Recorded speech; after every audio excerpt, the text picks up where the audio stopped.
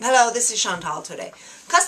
Consumers want to shop for big-ticket items like jewelry, diamond jewelry, via mobile. At least this is the experience that online jewelry retailer Blue Nile has had so far in mobile.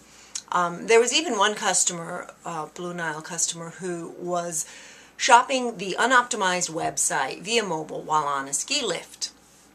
Since introducing a shopping app last year, the company has sold several big-ticket items via mobile, including one that was worth over $250,000.